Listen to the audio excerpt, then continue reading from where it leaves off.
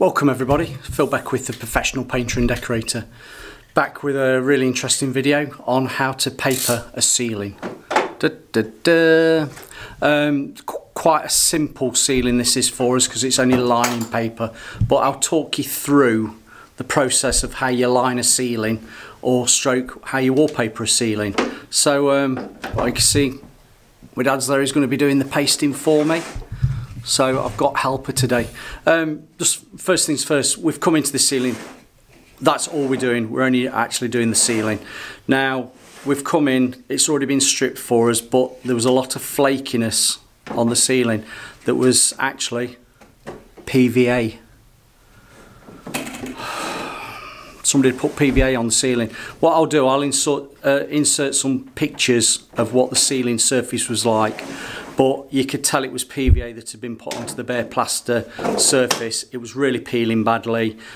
You could actually see a sheen across the ceiling where the PVA had actually dried onto the surface and put that bit of like a glossy finish to it, which is, I've told you before, if you look at that video there, why not to use PVA as a wall primer, that I'll explain to you. But we've sorted that. What we've done, we've Merkur sanded it down with the Merkur Laros, and then we've coated it all up with Zinza guards.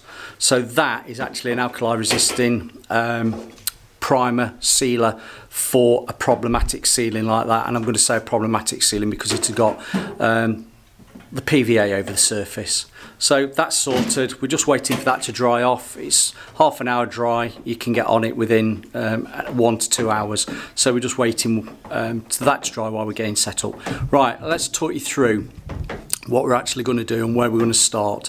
So I'll move around and I'll show you. Right, I've moved around now. If you were doing a ceiling, a correct, proper, professional way of doing a ceiling, you'll start from the main light source, which is the window over there. You'd actually offer up your paper. I'm going to tell you how a professional would do it. You would offer up your paper against that, let's see if I can do it, against that coving edge on one side and then the other, and mark the width of the actual paper that you're hanging. You'd strike a line between those two marks, but what happens if the coving's running out? Oh, I can hear you saying that. What happens if the coving's running out? So do you know what you do? Where you mark up the paper width, you actually bring it in. I'll say ½ an inch. So you bring your paper edge in ½ an inch, strike a line between the two, and then hang your paper, lining paper, wallpaper, anaglypta, to that edge. And if there's any movement, i.e. if it's a bit of a wavy greyhound's back leg on that coving edge, it's going to take it in that at least ½ an inch. Does that make sense? I'll explain to you again. You measure out, oh, just get me shears. You measure out the width of the paper. Now the paper I've got is marked there. That is the width of the paper. But if you bring it in ½ an inch, let's call it 10-15 mil, and do that there, and then do the same on that side, and then strike a line with a chalk line, or get your laser on your fixed laser position and get a line between the two, you would hang your paper. And then if that coving edge or ceiling edge to wall edge is actually running out, you're allowing a tolerance. But today I'm not doing that. I'm still going to work from the ceiling the best I can, but because it's lining paper, I don't have to worry too much about working from that main source. I'm actually going to work, if I can get you all on the camera, I'm going to hang the paper from the longest length, which is over in that corner. So I'll actually follow that coving edge all the way along, hoping that's straight. I'll make it straight. I will hang the paper to that edge and then follow it across this ceiling to this side. And then I will fill in from that coving edge, paper edge, all the way back. Make sense? And then my next length, off that longest length, will work all the way back to the back of the room. I hope that's made it simple to you. Probably not. You'll see it when I'm actually doing it. But One of the reasons is that your paper from the main light source is, back in the days of old when paper trimming wasn't very good, if you worked from the light source, if any light came across an edge joint that was slightly springing up because the joints weren't very good, it would cast a shadow. So anybody who actually works from the furthest side of the room to the main light source, then you can have problems. It's not too bad in this day and age where you actually have proper trimmed wallpaper, but start as you mean to go on. Actually working from the main light source is the correct procedure for papering a ceiling. Turning it on its head, if you're actually papering a ceiling and lining it first, you could actually start the opposite side of the room and work back towards the main light, or even go cross lining it so you don't get any butt joints corresponding with the actual finished paper. But we're not doing that, we're only lining today. So let's get some paper cut, let's get some paper pasted, I'll get a length on, then you'll see what I mean. Right, here we are. Now, because my dad's doing the pasting for me, I'm having to do feet and inches. Oh, I know, feet and inches. All you young apprentices, you're going to say, what do you mean feet and inches? Oh, it's not metres, right? I've actually measured from that corner there all the way across that ceiling. I'm allowing 2 inches either side, and I've got a 15'9" length of wallpaper to hang. Now from this corner here going all the way to the other side, a 12-foot length will be ample. So what we're going to do is going to get this long length on first, because that's the longest for the room width size. Then I'm going to drop on the lengths that go back towards the window. Now the last one against the window, I've got a piece about that wide. What's that? I don't know. 7-8 inches, which I prefer to have there against the window, just across there. It's easy enough to get on, than me actually trying to put in a piece in that section there, if that makes sense. Because if it had gone from the window, I'd have probably stopped short about there. Had to fill in a piece. I wanted to put a 15-foot length in with having to do loads of cuts, so you're actually cutting and splicing and patching. Didn't want to do that, so we're putting the longest length on first. A bit like doing a staircase drop. The longest length on a staircase is the one that you hang first. So I'm doing exactly the same on this ceiling. But as I said earlier, you could go any way on this because it's just being lined. So let's crack on. Here we are, we've got the pasting machine going. Now if you want to know about how to paste wallpaper properly, there's a video there, but you're going to actually see the master at work.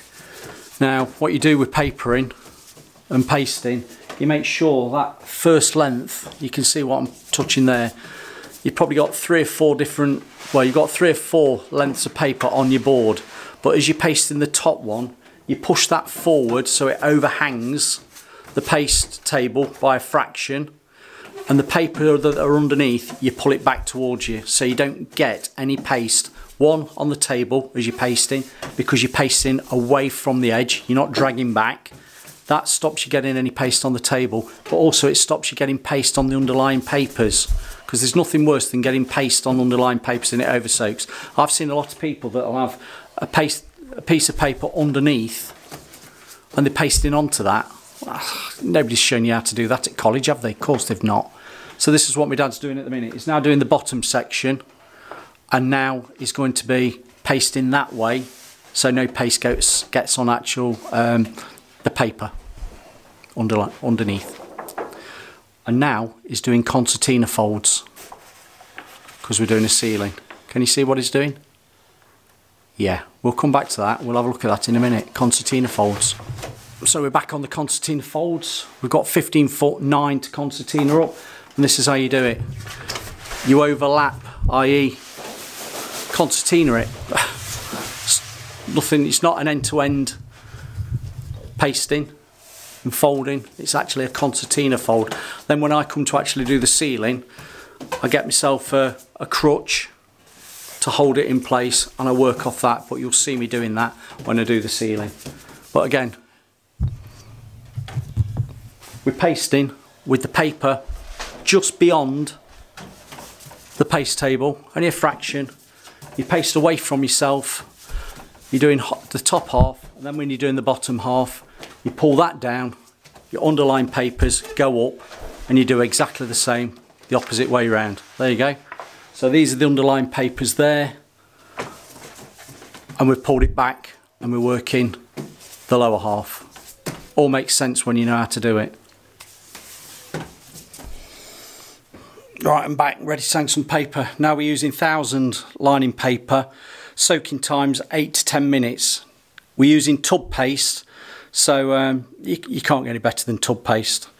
Right, you'll see me, I'm going to start in that corner. I've got my crutch, which I've made up out of a tight roll of off-cut lining paper, put some tape around it.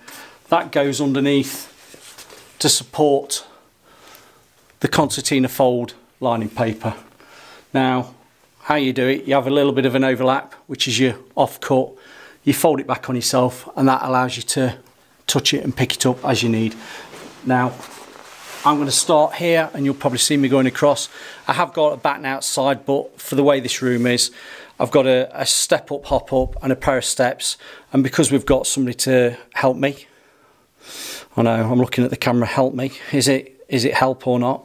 They'll move the steps along as a step across, like a stepping stone, because it's quite easy to do that with these hop ups and a pair of steps. So let's get on. A few minutes, I'll see you at the end, if I can.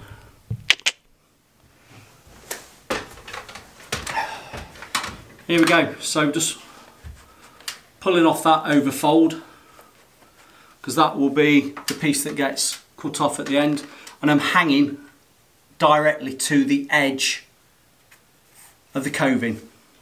It's only a short piece. Once I go beyond the coving, the paper will go where it wants to go.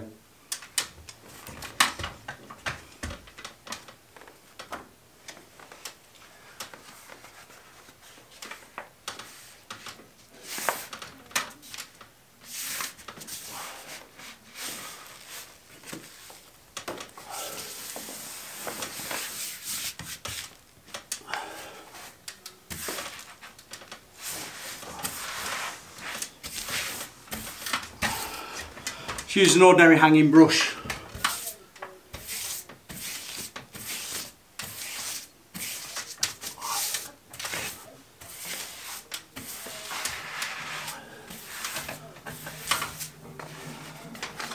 Spatula, just to get it straight into that angle.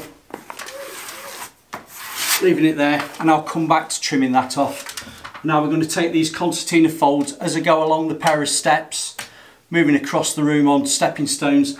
The concertina opens out and gives me that little bit of paper that I need for when I'm actually getting it on the ceiling. I hope that's self-explanatory.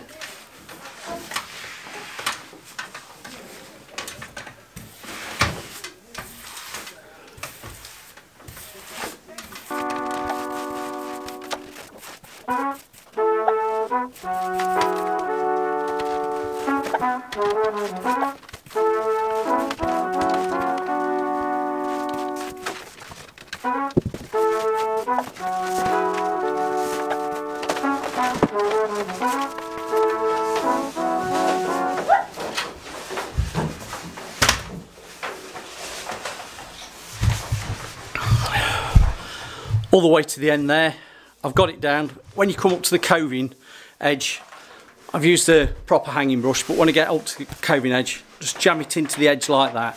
I'm not going to use a blade, because the fear is when you use a blade, even though you've got a brand new sharp blade, you can drag it across the lining paper and it snarls up and snags. So with it being lining paper, just mark it with your pencil and cut it with your shears. So that's what I'm going to do now.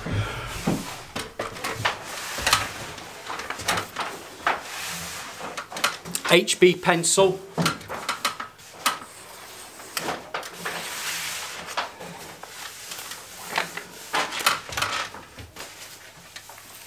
Pull it away from the surface and cut neatly with your shears. And we're using shears and they're not scissors, like I hear a lot of people calling them. They're not scissors, they are shears. Hairdressers use scissors.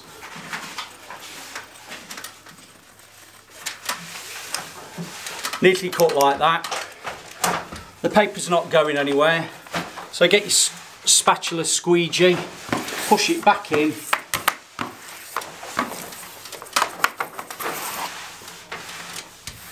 Hanging brush, make sure there's no air bubbles. And now I need a sponge. Now I need a sponge, damp sponge. Ta-da, if by magic. And just wipe off any excess paste that's on the coving. Not that there's a lot. Damp sponge. And away we go. Quite happy with that. And I'm going to do exactly the same, cutting it the other side. So I'll see you later on when I get another length on.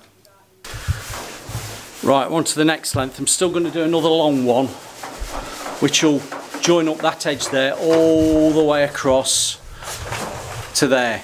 But as you can see, I've got a light fitting to go around. So what I'm going to do, I'm going to show you how to go around a light fitting when I come down to this bottom end here. So bear with me.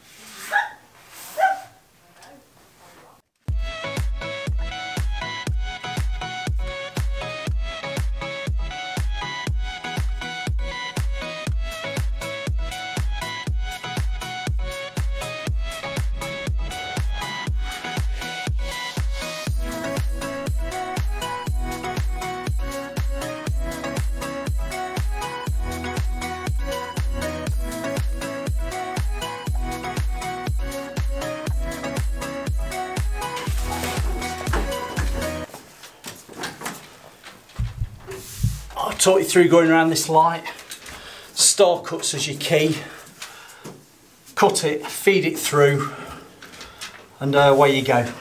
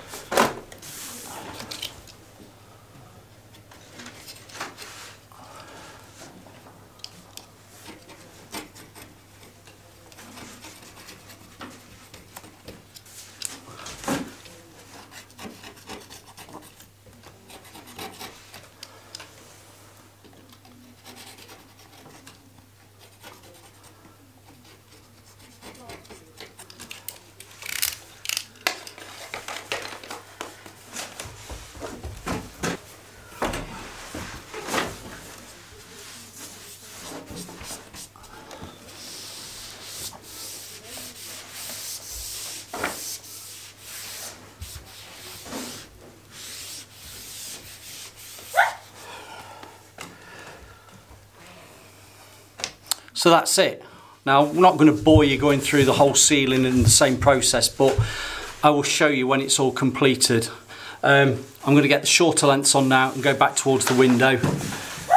These downlighters, you saw me do the star cut, so then I could feed the light through it and then just trim to the edge of the actual fitting, you know, this hole in the ceiling. Now all I'm going to do now, because I'm going to come off camera, go down to the bottom end, cut that last, see down there, cut that last piece of overlap and just wipe the butt joint, and I'm going to say the word butt joint on the ceiling, wipe it with a sponge just in case there's any paste that's crept out as I've gone along with the hanging brush. But other than that, it's straightforward. A ceiling is the easiest part of a room to actually paper, other than it's being a bit awkward because you've only got straight cuts, you've got nothing really to go around. You might have an internal or an external cut, but generally a ceiling's flat and you only go around a light fitting. Dead easy, anybody can do it. That's why I'm showing you. So see you later on when I've done a lot more, and then we'll recap on how it's all gone. So see you later, alligator. So we're cracking on. We've done those lengths there, well, see if you get me. Done those lengths all the way to the middle of the room. I've come towards the window there. I've just got a strip that's probably, I don't know, 10 inches wide. Strip to put on 10 inches wide, which I will rob off the strip that I'll more than likely have on my last length piece down there. So yeah, I'm just waiting for one of my concertina folded rolls to soak. It's 8 to 10 minutes, then crack on with that. So nearly done. Been just over about an hour and a quarter so far. Doing well. So here we are, we've just got 2 strips to do. Little filling piece there, and we've got the same, you can't see it with the sun, yeah you can now. There's a filling piece there. As I said just previously, about 10 inches on that. And what are we on this one? 8. And my dad's just measuring off the piece there. That's 8 inches. That's to allow me to have a bit of an overlap, and we can trim it back. So this is how you actually trim it on a board, as you've seen previously on a video. If you use the edges of the paste table as your straight edge, you mark it down, and I've shown you on videos before if you've watched. If I just get 8 inches there, you offer it up like that and go all the way down and then cut to that line. But as I say, that's been on previous videos, you probably know that. This is what I have a bit of a narc about when people are using those picnic tables or cheap DIY tables. Unless you've got a sharp, nice, neat edge on your paste table, how do you mark off your lengths of paper when you need to trim them down? Give us some comments. And particularly if you've got those paste tables with really rounded corners. Amateurish, aren't they? Amateurish. So when we've just cut that down, we've done an end-to-end fold. So we're only cutting through 2 layers of paper and not loads. But when you do that, make sure you know which is your good edge and which is your bad edge, i.e. your bad edge is your cut edge. The good edge needs to be going up against the good edge of the paper there, which I'm going to do. So I'm going to start this end and work my way down to there, because that's where my good edge is, this side. I've got a left hand good edge. Fine, see you later when I've finished.